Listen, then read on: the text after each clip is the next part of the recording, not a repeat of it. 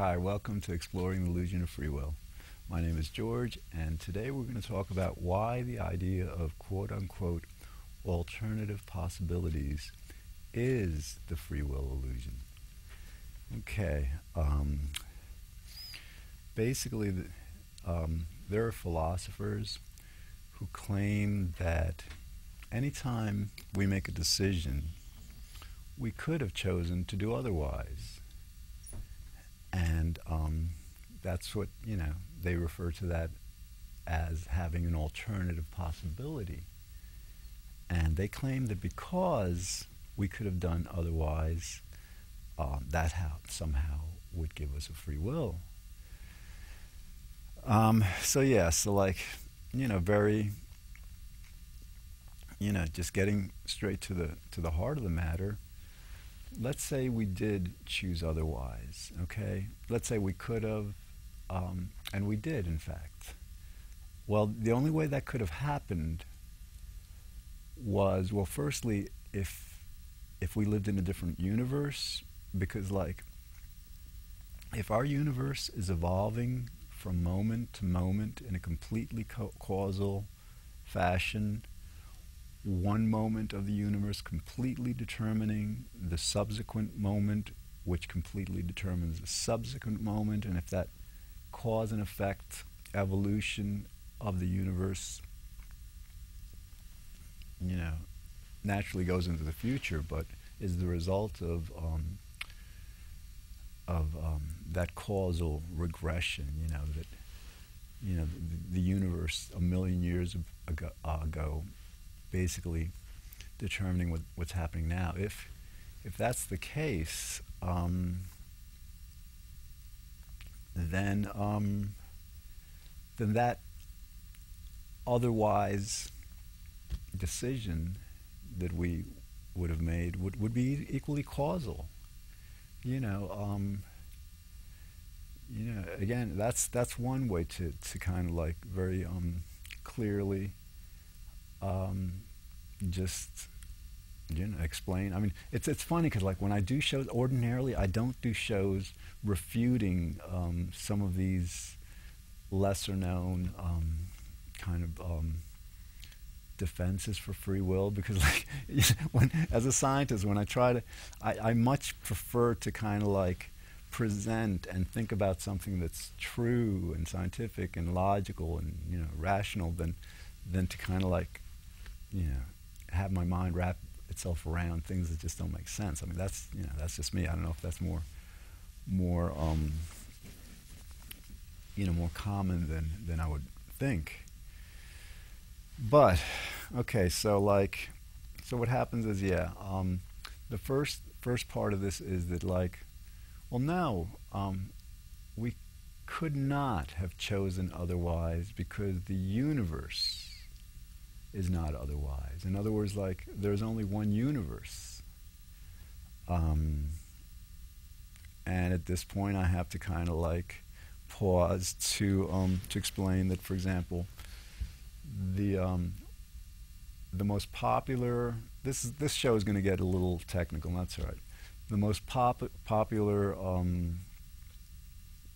description of quantum reality today is called the many worlds interpretation of quantum mechanics, and it is kind of accurate to the extent that it is deterministic or causal, that it doesn't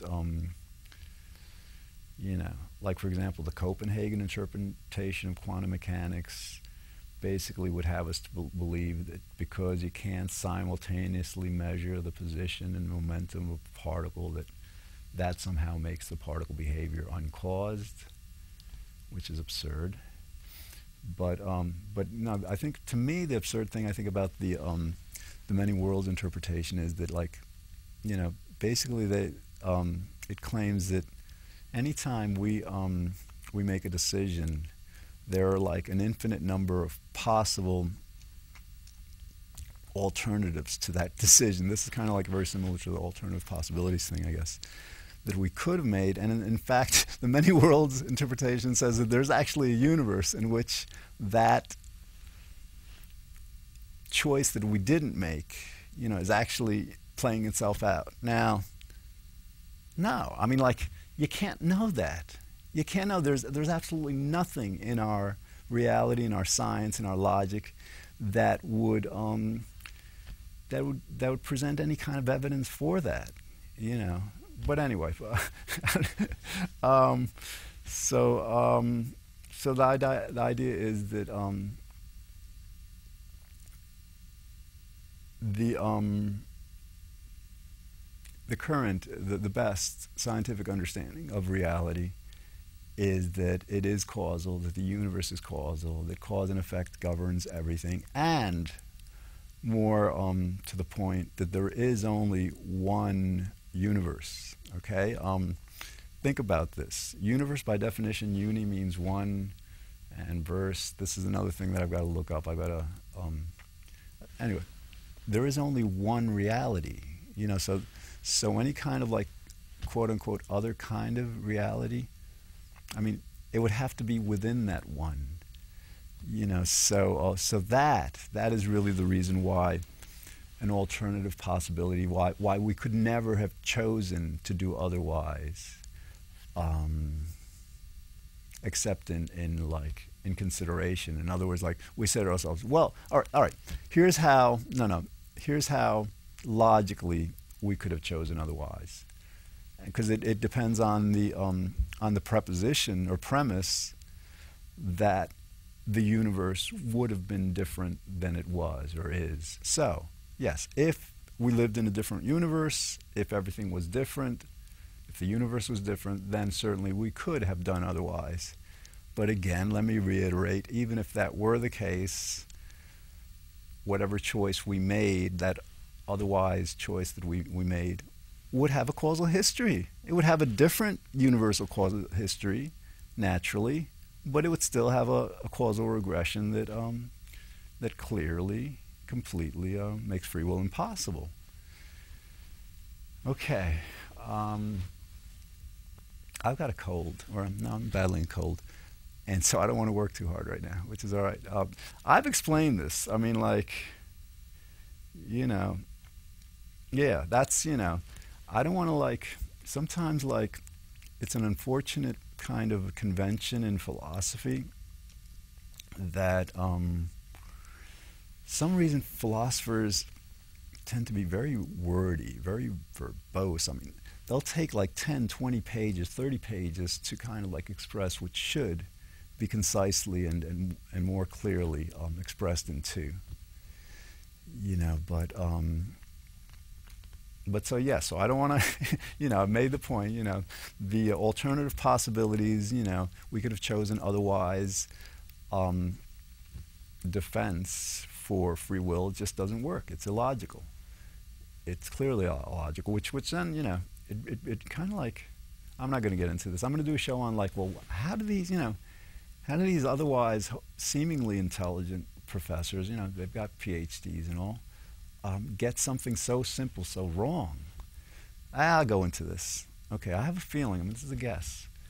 Our educational system is very tied in with our economic system. In other words, like, yeah, they kind of teach us how to like enjoy life. They don't teach us that much about that, but they teach us stuff that are kind of like personally, yeah, they teach, I mean, like, come on, they teach a lot of stuff that is for our interest, but to a great extent, our educational system, K through PhD, is kind of like preparing us to contribute to society, which is great. I mean, there's nothing wrong with that at all.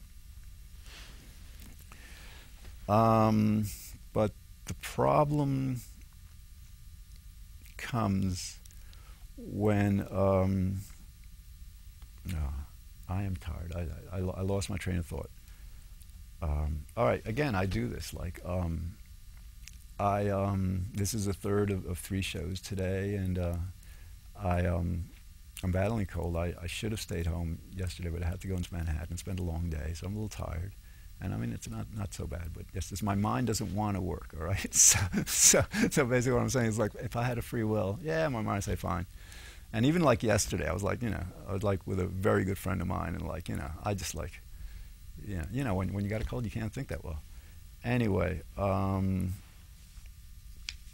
so yeah, so I think that the education system is geared far more toward the retention and retrieval of information than the logical processing of information. In other words, what I'm saying is that we're taught far more and we're rewarded far more for remembering what we're taught and then being able to, like, you know, say it or write it or implement it, than we're taught how to think about what we're taught, how to think about things in general. I mean, logic.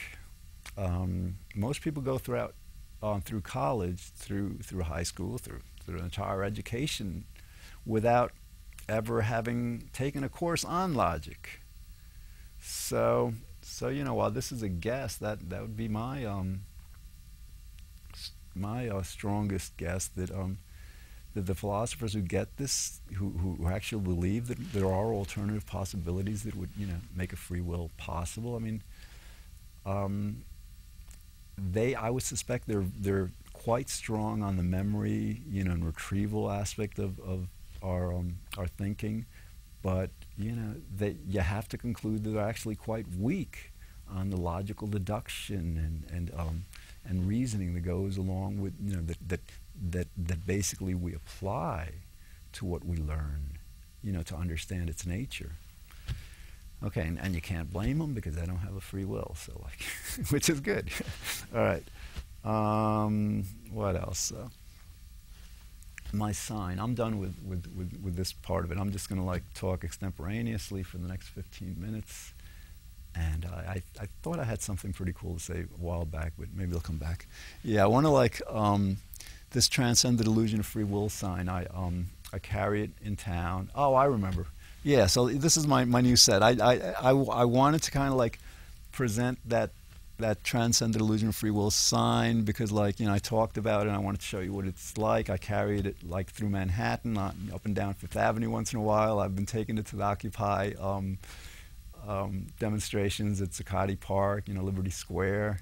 And so, like, I think what I'm going to do, I'm gonna keep it as part of the set. Yeah, I just wanted to show what it looks like. But yeah, you know, it adds color to the set, you know.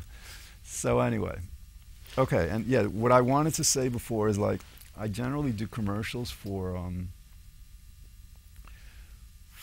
my friend the Messenger's show in Manhattan called The Myth of Free Will.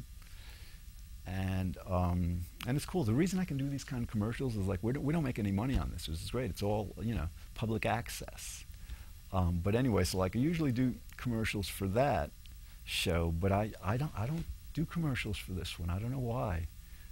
Maybe it's because you're watching. I mean, like, but I think the one thing I want to say about this show is, like, well, first, like, we're at episode 45, you know, which includes.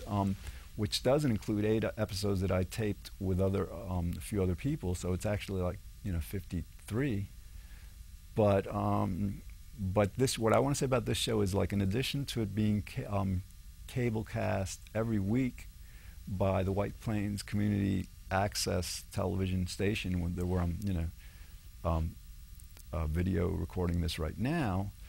The station has a website, and it actually has begun presenting all of our shows live. So, like, you know, this show airs every Thursday night at 9 p.m.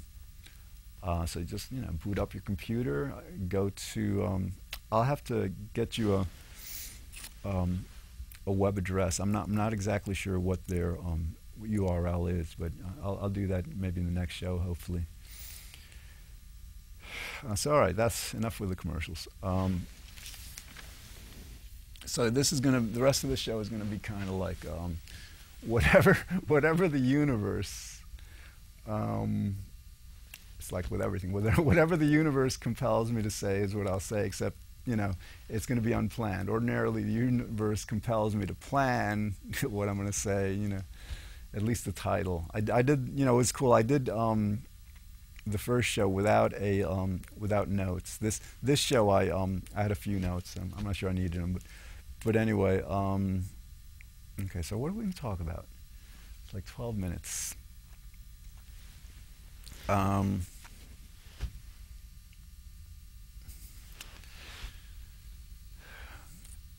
I don't know.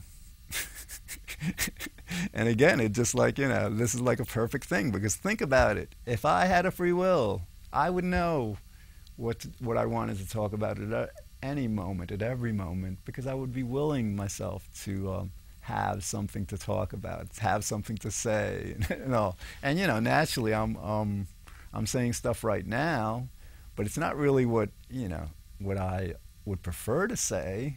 It's kind of like, yeah, let's explore why free will is impossible from the standpoint of the stuff that we can't do.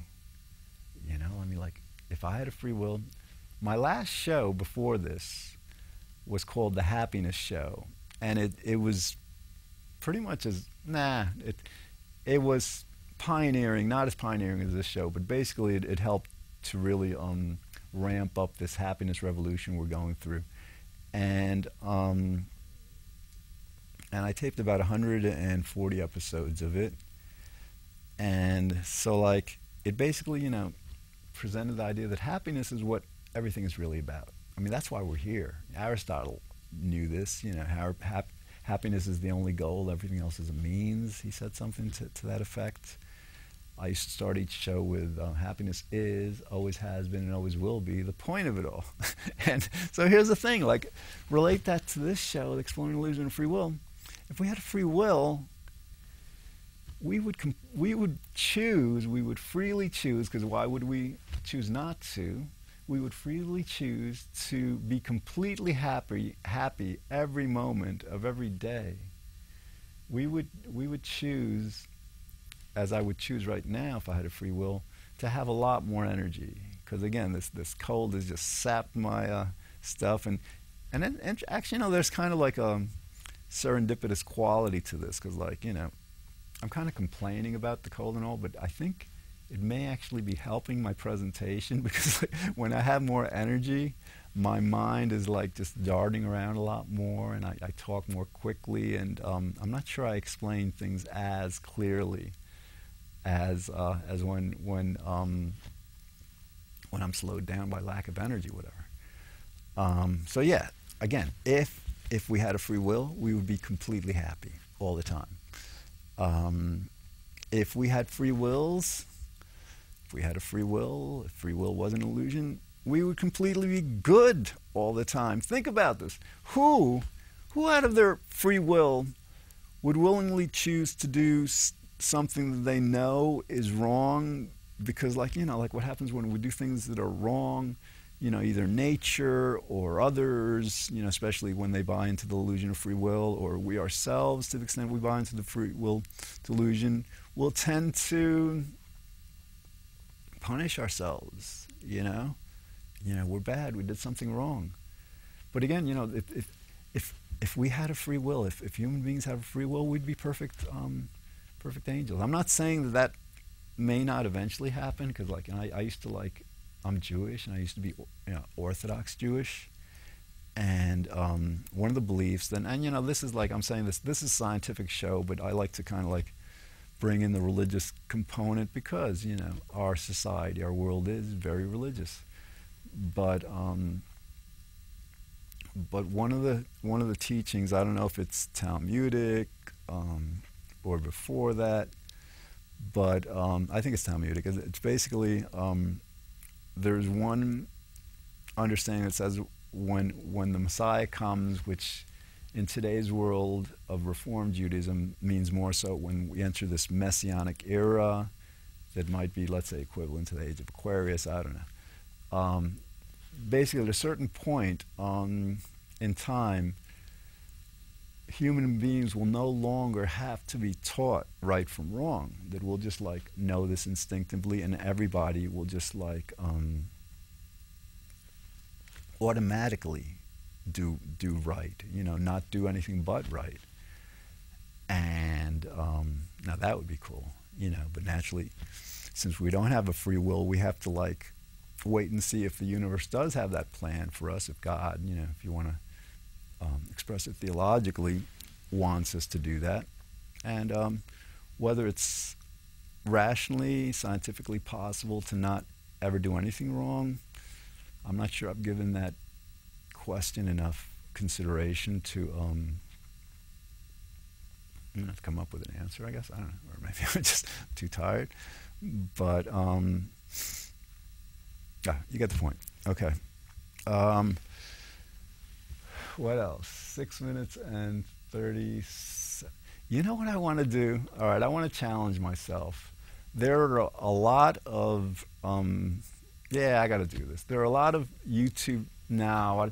What I want to do on a future episode, there are a lot of YouTube videos where people kind of like in 2, 3, 4, 5 minutes explain why free will is an illusion, and it's kind of like, a lot of them are decent. So I want to kind of like start presenting them. But the reason I'm not going to do it now because I don't want to like hem myself in. If I were to say that, if I were to stop now, like with 6 minutes left, that means I would have to kind of I'd have to request the permission of whoever like did the video to have it on the show, and then I would probably want send them a release and all, because I like to do this all professionally, whatever. But nah, I just don't want to, because I mean, it's like I've been doing a lot of work recently, a lot of work, and it's going to be done hopefully by next week. So I'm like I'm looking forward to taking a vacation, just really enjoying the holidays, with friends and family and stuff. And so, yeah, I don't think I have to tape another episode until like the beginning of January, because this is like, we're about 5 or 6 episodes ahead of schedule. So, yeah, but yeah, in the future, what I'd like to do when I have more time and when the universe compels me to want to do it more so, because apparently maybe I don't want to do it enough right now because of the work involved. I'll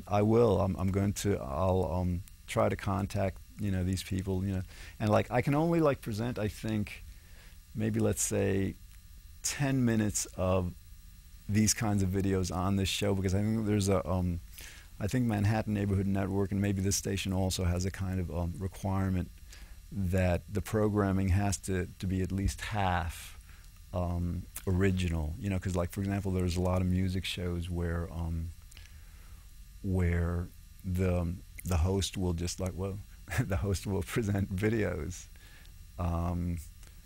and so anyway, I'm glad I talked about this, because like it'll be in my mind now. That like I talk about like why we do what we do. Okay. Right now, I've conditioned myself to much more likely than not put these YouTube videos in the show, because I'm conditioned basically to when I say I'm going to do something, it brings me pleasure to go through with it and displeasure to not. Now, granted, that is the free will illusion, because I shouldn't be taking responsibility for any of this because I don't have a free will. But so it's like, it's just something more to have to like rationally struggle against, whatever. I'm feeling good because, like, God, yeah, it's like 3 minutes, 3.5 minutes. It's funny with these shows. Okay, yeah, when it's I didn't decide what I was going to do today until a few hours ago. When I came up with the titles, and one of them was an off the cuff. The last show was, the first show was an off the cuff, where I just like talk about whatever. And the other show I just had like the title with no notes. This one I have notes on because I actually did it before, but there was like a glitch in the software or something where for whatever reason it just like didn't record. But so I had it. So I'm not sure what I'm trying to say. Just like I think I'm already in holiday mode. The less work right now, the better, which is cool. Okay, what else? We've got about 2.5 minutes. Just want to mention there's a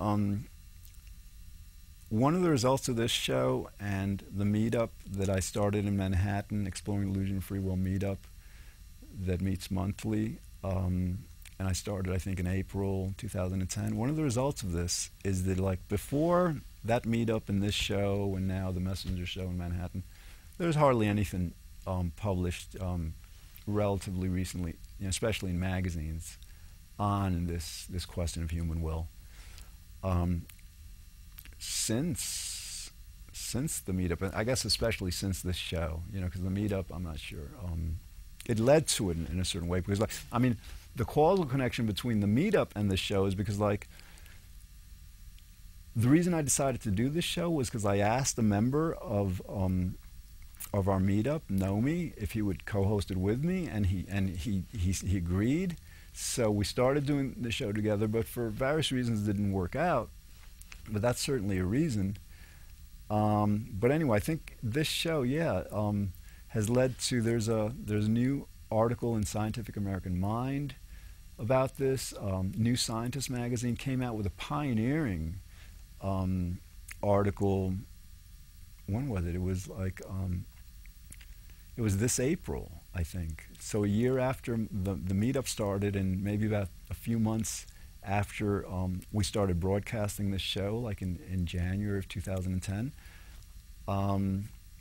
It was a New Scientist article that it was a cover story, actually. It said, you know, the title was Free Will, the Illusion We Can't Do Without. So naturally, when the cover and the title is referring to free will, not just as like, do we have it, but that it is an illusion, that kind of like means that people are getting this. And so that's good.